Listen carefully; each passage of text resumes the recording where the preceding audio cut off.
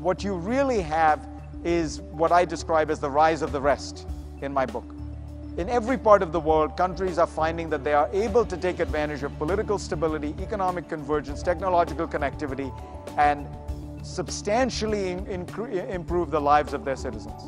We need to acquire skill sets rather than thinking about being cogs in a large machine. What is the best way for regular Americans to take advantage of these shifts? Education, education, education. And it's not an education that stops with a college degree. It's learning new skills, training yourself. I think we will have to come up with a new American dream, very much the kind you were talking about, dynamic, mobile, flexible, entrepreneurial. You'll fall down a lot more often than you used to fall down in the old American dream. The key is having the skills to pick yourself up again. Governor Bush and I welcome you to day 2 of our conference on the globalization of higher education. And after yesterday, we understand more about what it's about and what the potential is. Fareed Zakaria is the host of CNN flagship's international affairs program, Fareed Zakaria GPS. He's editor-at-large of Time magazine, a Washington Post columnist, and a New York Times best-selling author. And we all watch him, and I think we all admire him. He's been described as the most influential foreign policy advisor of his generation. And in 2010, Foreign Policy magazine named him as one of the top 100 global thinkers. I think I'd make it the top 10. Dr. Zakaria's in-depth interviews, and they are in-depth, with the Dalai Lama, heads of state including Barack Obama, King Abdullah II, and Muammar Gaddafi, as well as countless intellectuals, business leaders, politicians, and journalists, have been broadcast in more than 200 million homes around the world. While his cover stories and columns on subjects from globalization and emerging markets to the Middle East and America's role in the world reach more than 25 million readers each week. Dr. Zakaria's most recent book, The Post-American World, has been heralded in the New York Times Book Review as relentlessly intelligent. And The Economist called it a powerful guide to forming global challenges. I think probably the best thing I can say about this man is what I used to say about David Broder at the Washington Post. When I read his column or hear him and watch him on television, as I do every time I can, and when I find out that his position is different from what mine was, I go back and re-examine my position. Ladies and gentlemen, we are honored to have here today Dr. Fareed Zakaria. Did you know David Broder? I did very well. Thank you so much, Governor. Thank you, Governor Bush. It is a great, great treat and thrill to be here.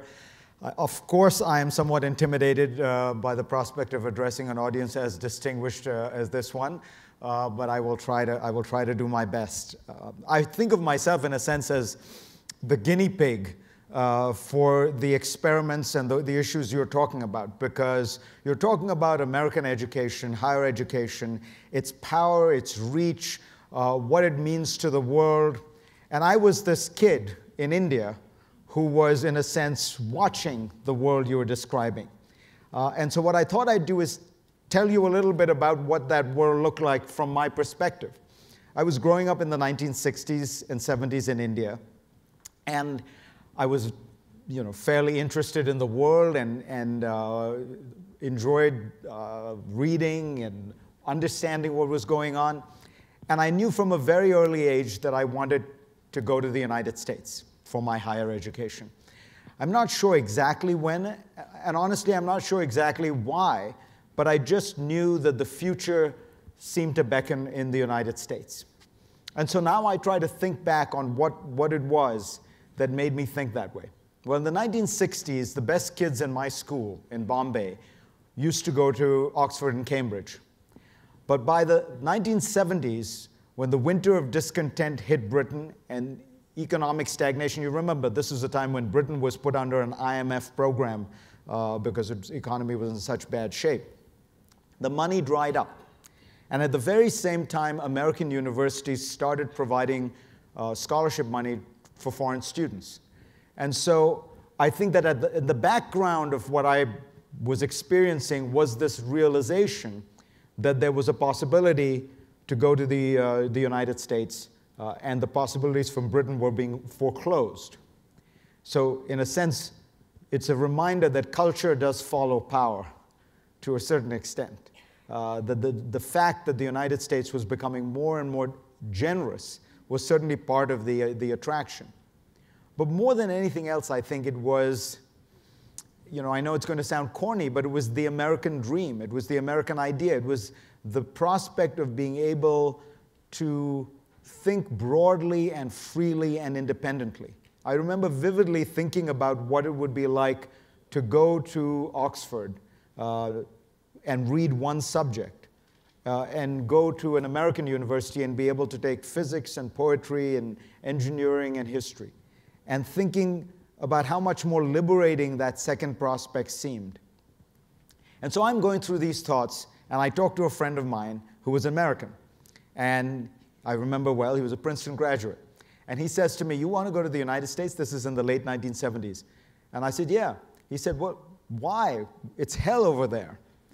And I said, "Well, what do you mean?" He said, "Well, we're going through the worst economic crisis since the Great Depression." And he explained to me what stagflation meant and what the misery index was, unemployment plus inflation, which was in those days over 20%. He explained to me that the United States had just been through the most humiliating period in its foreign policy, a withdrawal from Vietnam, the collapse of South Vietnam. And he explained to me how deeply distrustful Americans were of politics. You think that Americans don't like politicians these days. Remember back to the 1970s after Watergate, the depth of the suspicion Americans had about the political class. And he said, and then I started reading more about it and realized the Soviet Union was on the march everywhere from Angola to Southeast Asia to Central America. The United States was seen to be in decline, if not in geopolitical decline, certainly in geoeconomic decline. Japan had been growing at that point at 9% a year for almost 24 years, I think. Now, the funny thing is, of course, Americans never realize, well, things might look bad for them at home. They don't have a real global perspective. They were pretty miserable in India at the time as well. India was going through an emergency, which was essentially martial law. It had the slowest growth that it had really in its history. And so I was still interested in going to America, and I applied. I got to the United States pretty much in the middle of the worst recession since the Great Depression, the recession of the early 1980s. But what was striking to me about going to the United States, even in this very difficult time, which at the time was regarded as a period of deep, deep crisis in every sense, was that Americans remained extraordinarily optimistic about the future. Americans remained engaged and sure that in some way, whatever problems there were, they were going to find solutions to them. Not necessarily the political class, not necessarily Washington, not necessarily through politics, but somehow individuals had this sense of ownership of their lives, which was very different from what I had experienced growing up in India. And of course, a year and a half after I got there, the United States was booming. The economy had turned around.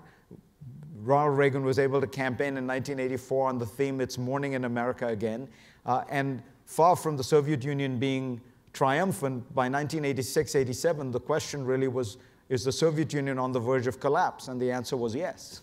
And so it was. And of course, at the time, we didn't see it that way. At the time, you remember the stock market crash of 1987 induced a huge panic of fear about the United States.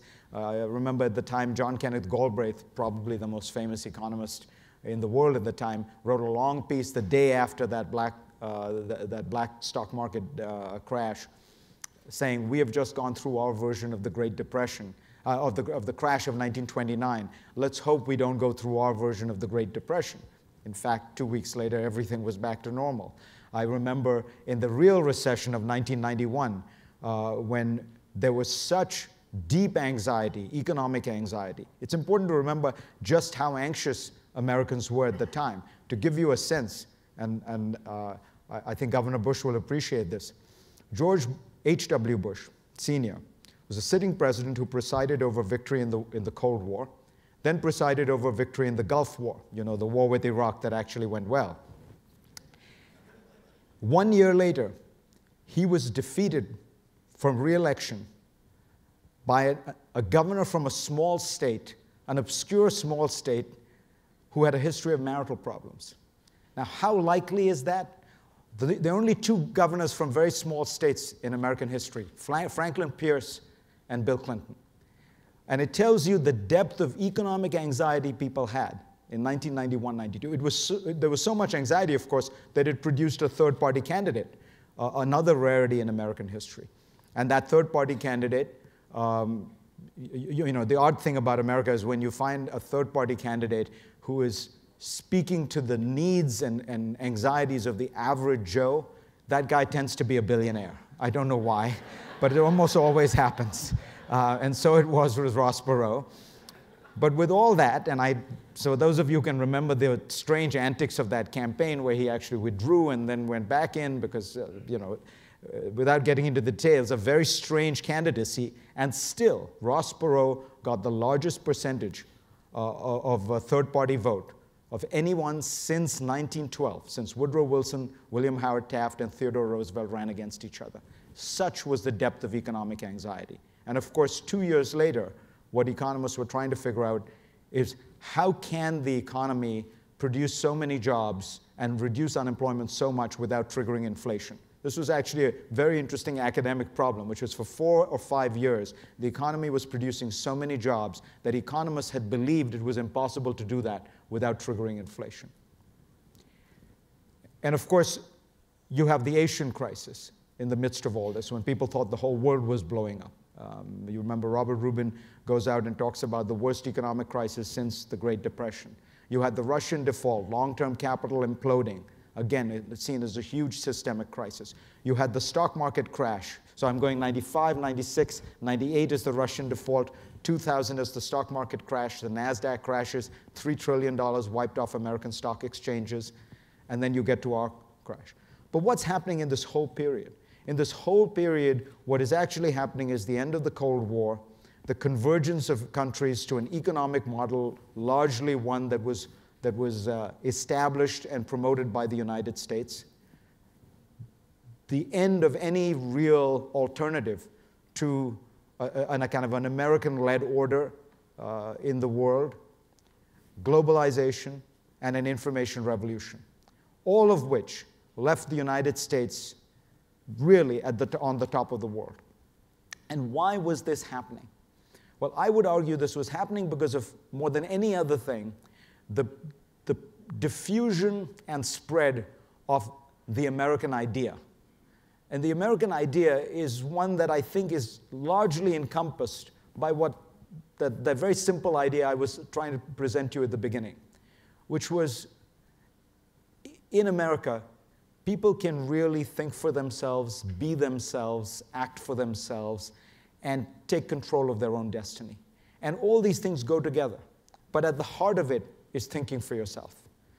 And that is what I think makes the American higher educational system unique, because it infuses America with this belief, this skill, and this knowledge that you can think for yourself.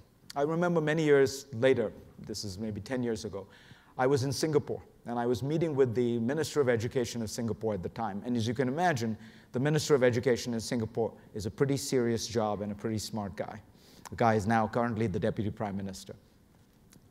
Singapore, as you know, on the PISA tests, does spectacularly. At the time, actually, it was the #1 rated country. There are 4 tests, right? There's 4th grade math and English and 8th grade math and English. So there are 4 possible boxes. Singapore was, at that time when I was meeting with him, was #1 in all 4 boxes. And I said to him, clearly, you guys do an extraordinary job at these tests. Tell me something, though. When you look 20 years later, where are the great Singaporean inventors, entrepreneurs, composers? I don't see so many of them. And the Americans who do terribly at these tests seem to do all right in that test 20 years out. Why is that? And he had a very, very thoughtful response. He said, you're absolutely right. Here's the way we think about it. We have an educational system that does one thing very well. We teach people to take tests, and they take tests very well. You have an educational system that does another thing very well. You teach people how to think. And it may be that that latter task is more important to success in the world going forward. And I think that really encapsulates what makes the American system different. I grew up in a nation system. I went through all those tests. And you know, there are certain virtues to them. And I think that there are virtues in the hard subjects and in the soft subjects. I had to memorize enormous amounts of poetry growing up. And I still think that one of the things that is lost in modern education is that the sense of the rhythm and cadence of language that comes from just memorizing large quantities of it. I believe very strongly that a certain very basic understanding of mathematics is helped enormously by things like rote memorization of multiplication tables. And you know, being an Asian parent, I've tried to make my kids do some of those things, which is fighting a very different system. But I would never make the trade, because the truth of the matter is that the most important thing you can teach children is how to think. And the American system does that so much better than any other system, as far as I can tell. And the most important thing you need to try to figure out how to do in life is to ask yourself how to think.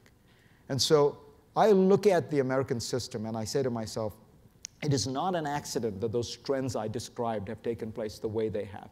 It is not an accident that the American idea has triumphed in so many ways around the world. And you can see its success in the way in which the American curriculum is being replicated in so many countries around the world.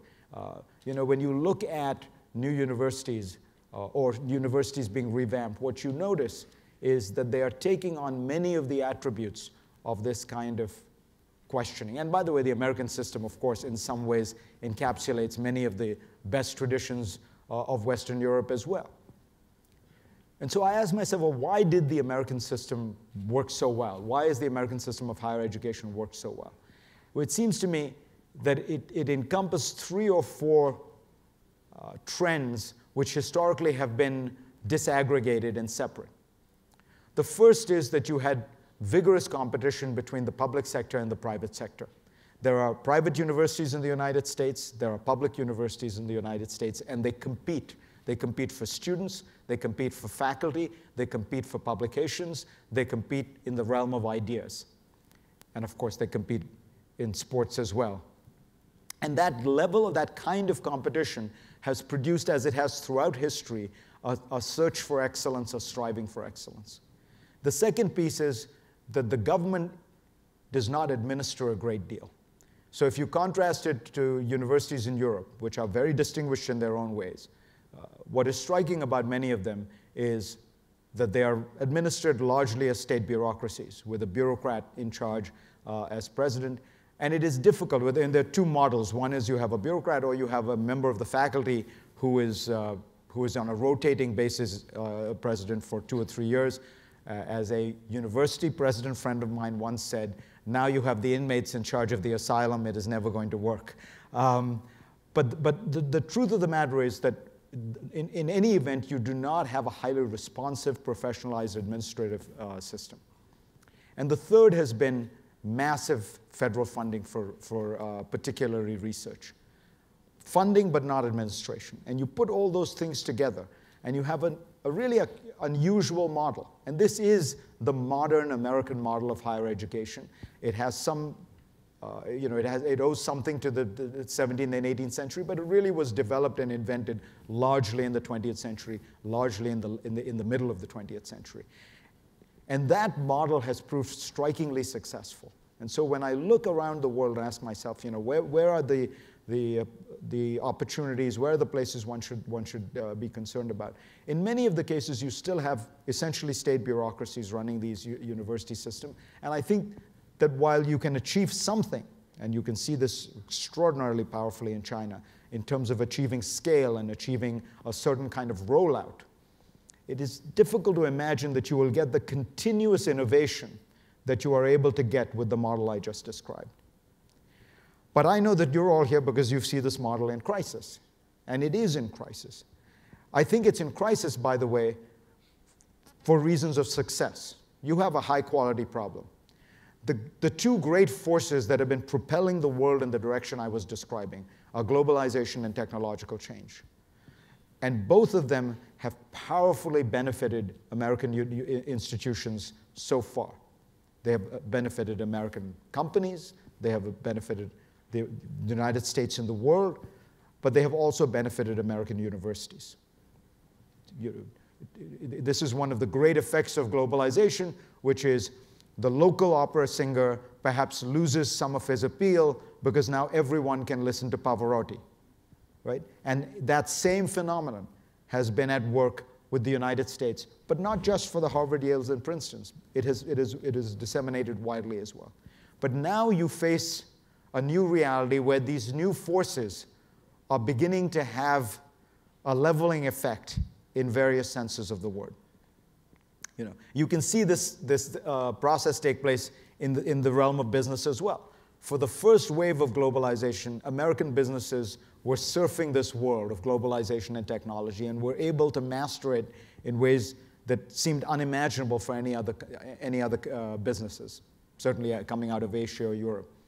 But now what you are seeing is globalization 2.0 is allowing these other countries and other companies an opportunity to challenge the American companies from around the world, because they too can take advantage of the reality of a global market, the reality of cheap technology and cheap communications.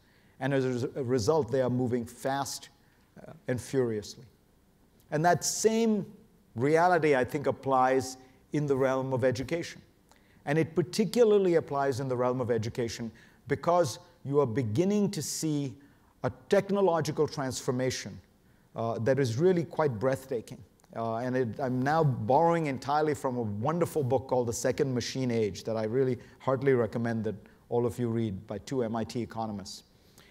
And what it explains to us is why it seems as though technology is moving at warp speed in a way that it didn't in the past, and why that seems so challenging to human beings.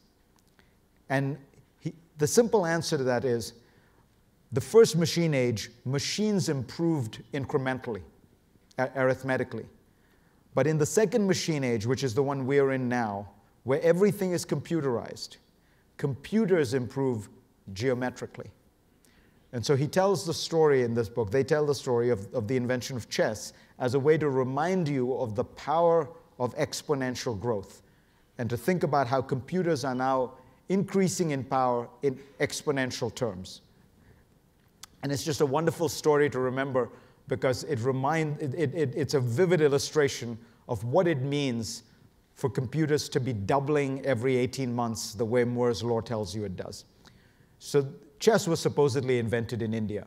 This is one of those facts that's too good to check because as an Indian American, I'm going with it. I don't know if it's actually true. The guy who invents chess goes to the king and says, I've come up with this great board game. It's fascinating, it's strategic. The king loves it. He says, this is the greatest game I've ever seen. Ask for your reward. And the guy thinks and he says, just give me a grain of rice on the first square of this board, and then just double it as we go. And the king says, that's all you want? Sure, of course you can have that. And he tells his treasurer, go work out the details with this guy. And now you can imagine what's going to happen. So they go, 1, 2, 4, 8, 16, 32, 64. And by the time you get to the 32nd square, you are at 4 billion grains of rice. But the treasurer says, that's still grains of rice. I think we can manage. We in the treasury, we have enough to make this work. But of course, you're at the 32nd square. That's the top half of the chessboard. Now you get down to the 33rd square, and you're starting at 4 billion. By the time you get to 2 to the power of 64, the 64th square on the chessboard, you are at 18 quintillion grains of rice, which is 18 million billion grains of rice, which is a pile of rice larger than Mount Everest and larger than the total production of rice in the world today times 1,000. When the king realizes this, he kills the inventor of chess. But the point of this story, of course, is to remind us we are now living in the second half of the chessboard. That is, unlike a machine, a furnace that can improve its productivity, its capacity, only incrementally, computers are able to do it at this astonishing exponential rate. And that is why computers are now able to do things that they have never been, nobody ever thought they would be able to do, like play chess. The great line of the chess grandmaster when asked, what would he do what would he bring to the game if he was up against IBM's Deep Blue? He said, a hammer. It actually turns out to be even more complicated to get a computer to play Jeopardy than to play chess, because there are so many nuances and it's difficult to understand, for example, when the question is about a superstar. Are you referring to Britney Spears, or are you referring to something in the sky? And those differences a computer is now able to master seamlessly. IBM's Watson, as you know, has beaten the world Jeopardy champion. Computers are able to now drive cars in ways that are astonishing, and the early results from these driverless cars are, extraordinary. Because you can imagine, the computer driving the car never gets lost, never gets drunk, never gets tired, and as a result, you are looking at a future of potentially driverless travel. Airlines, by the way, are finding that in the last 5 or 7 years, the number of times they have had trouble, not just crashes, but difficulties, has been related to pilot error. And why has there been pilot error? Because computers now fly the plane for such a large period of time, 98% of the flight is you're literally on an autopilot, that the pilots are forgetting how to fly. And that the FAA is now beginning to mandate that pilots actually get back into the business of flying and take the controls from the computers. I bring this all up because education is facing precisely this new wave of technology. And this new wave of technology appears obviously in the realm of MOOCs, and it appears in hundreds of other forms. And yet, I find that the education establishment is very resistant to embracing and understanding this change. And I think this is short-sighted. I remember presiding over a panel about 3 or 4 years ago, 3 years ago, that Time magazine put together on MOOCs. And there was one person presenting, Andrew Ng, the founder of Coursera, and there were 4, or was it 5 university presidents on the panel. And if I can be honest, I have never seen a more defensive reaction among a group of intelligent people. Their response to everything Andrew Ng said was, yes, but. And that has generally been the response of traditional universities to MOOCs. Yes, but. We do something different, we do something special. And I'm not here to tell you that MOOCs are going to transform education in general, but I will tell you this technology has to transform education. And I tell you this because I remember thinking about this vividly, because I'm in an industry that has been utterly transformed by information technology in a way that would have been unrecognizable even 10 years ago. If you look at the extraordinary profitability of magazines like Time and Newsweek only 20 years ago, And then think about the fact that the day that panel was taking place, by the way, in New York 3 years ago, was the day that Newsweek magazine announced it would no longer publish. I said, that to me is a powerful reminder that you can sometimes think these trends are not going to affect you. You can think that you're doing something special, and then suddenly they do. And the great challenge or opportunity here is that these are technologies that could be powerfully beneficial to universities. I think you are beginning to achieve something that is almost unheard of in education, which is, it's always believed that scale worked against customization. If you think about education, it hasn't been transformed really since the time of, Socrates and Plato. Guy stands in front of the classroom, tells a bunch of students what he thinks about life, the world, the meaning of life. Those people imbibe it in some way or the other. The big difference is now you have women in both places as well. But other than that, that's really what education has done. And we have always believed that the larger the number of students, the poorer the quality of education. So scale has always worked against customization, which is why in the 18th century, even in much of the 19th century, the richest people always had private tutors rather than sending their kids to school. What MOOCs are beginning to achieve is to actually make these two things positively correlated, not inversely correlated. So that when you listen to what people who are at Coursera and edX are able to do, it's really quite astonishing. You realize that when you have 100,000 students taking a course, you also are developing data. And that data tells you that when some kid in the first quiz is getting the third question wrong, we now know, because of the data, that probably he needs to take a quick remedial, watch a quick remedial 5-minute video that explains one key concept. And if he's getting the fourth question wrong, he needs to watch another video or do another set of interactive lessons. Now think about that. If you're teaching a class with 500 kids, a big lecture hall, you have no idea who is absorbing what material. And it is very difficult for you to customize at any level. But when you have 50,000 kids, you are able to customize to each person who is going astray at one moment and can be corrected. That ability to bring together scale and customization is really extraordinary, and that strikes me as the opportunity that all of you have. The second one, of course, is one that you are already exploiting, and it is globalization. It is this extraordinary ability for American universities to speak to the world. This is, I've said it many times, but there's no question that if you were to ask yourself, what industry is the United States truly dominant in a way that really there is no competition, it would be higher education. 18 of the top 20 universities in the world are American. About 30 of the top 50 are American. And these numbers come from a Shanghai ranking, so they're probably fairly quantitative.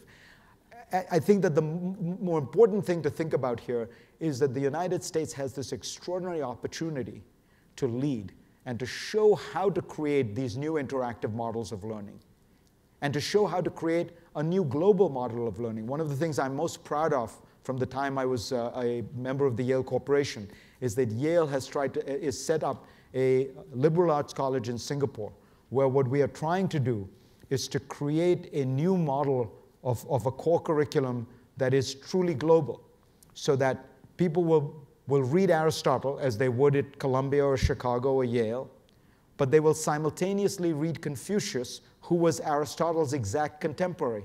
And they will ask themselves, why were Aristotle's concerns thus and Confucius' concerns so different?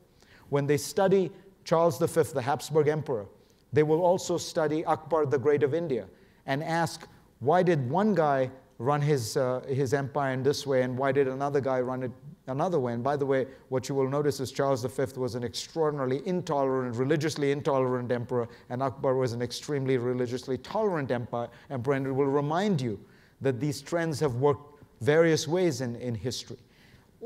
Those are the kinds of things that I think we have this extraordinary opportunity to provide people with a sense of. Now, I don't want to in any way minimize the challenges you face, and I do think that some of these challenges are very traditional challenges, and I really don't minimize them. When I look at what made the American dream, what made places flourish, I always think of California, because when I was growing up, the thing you always looked at to figure out what the future was California. You always knew that whatever wacky trend was taking place in California at the time, like vegetarianism or gay rights, was going to in some way infuse the rest of society and the rest of the world. And California in that sense was always inventing the future. And Silicon Valley, of course, is the ultimate expression of that. But why did that happen? It happened because California was away from the old structures of power. It was geographically separated. It had beautiful weather. It had wonderful landscapes. But it also happened because in the 1950s, you had vast numbers of engineers who went to California. And why did they go there? They went there because California had the greatest public education system in the world. You could go from kindergarten through University of Berkeley PhD programs, and you could legitimately believe you were getting the finest education at every stage that money could buy, except that it was free.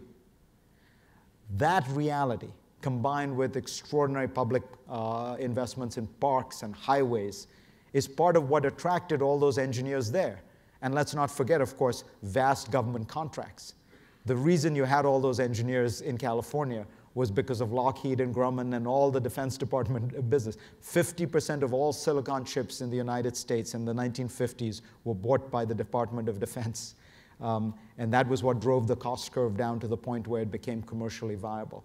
So the reality here was that the Californian dream was based on a number of different factors. Great universities, great opportunities, but at the heart of it lay an enormous amount of public investment.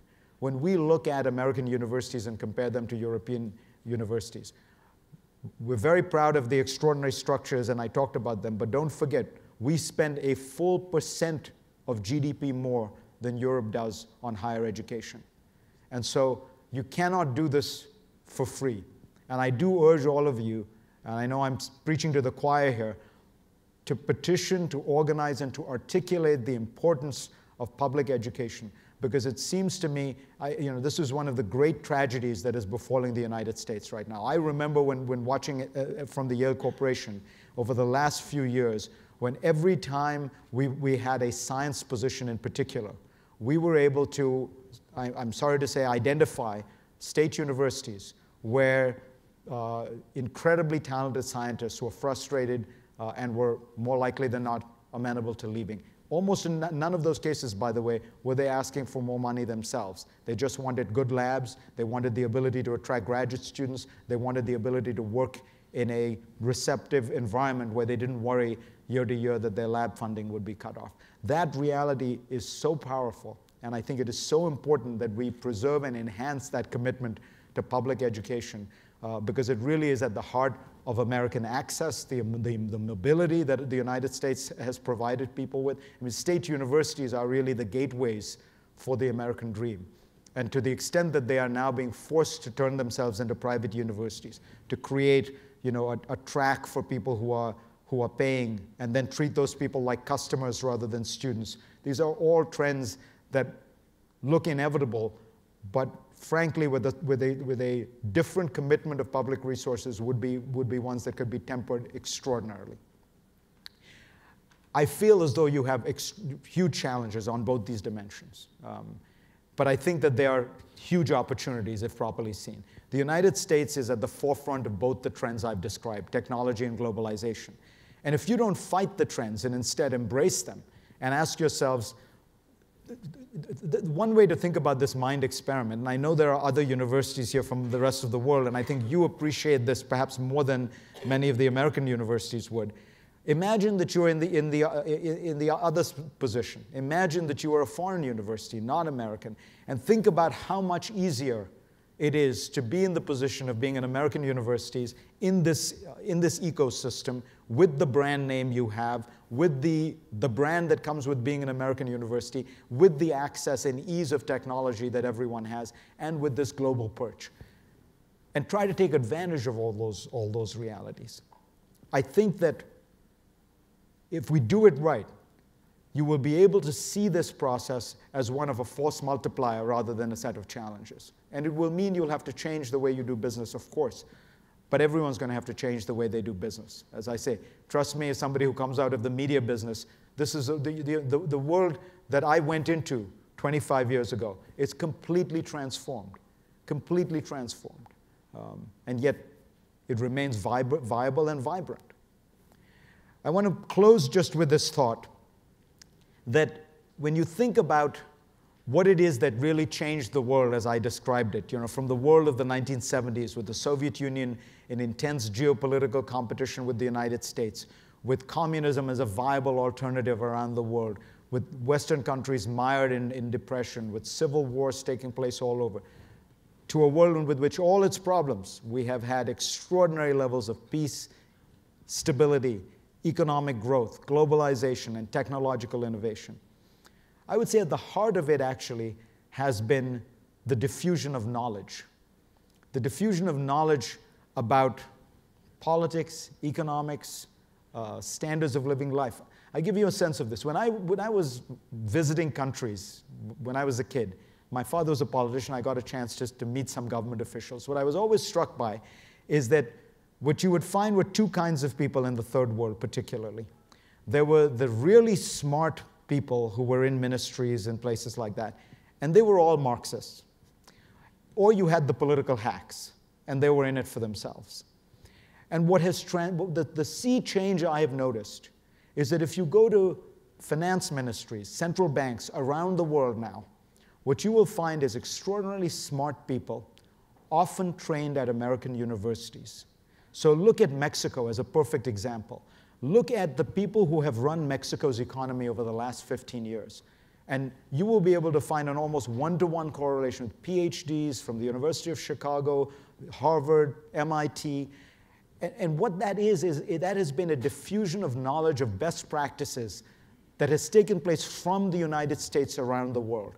And it's taken place in politics, it's taken place in history, it's taken place most easy to quantify and measure is, of course, economics.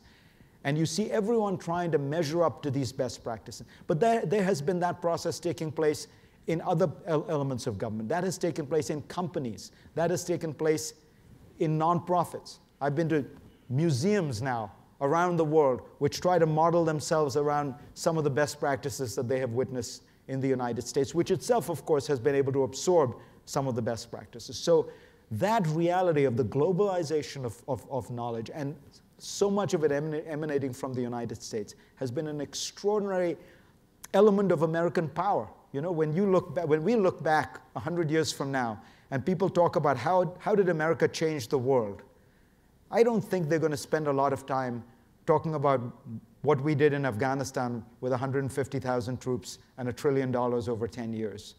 I think what they're going to talk a great deal about is the way in which graduates from Harvard, Yale, Princeton, the University of Chicago, Georgetown, all over, went to these countries and quietly and systematically changed the outlook of those countries so that they were thinking about the future, they were thinking about raising standards of living, they were asking themselves how they could manage the economy, and they were conceiving of national power in a very different way than, say, Vladimir Putin does.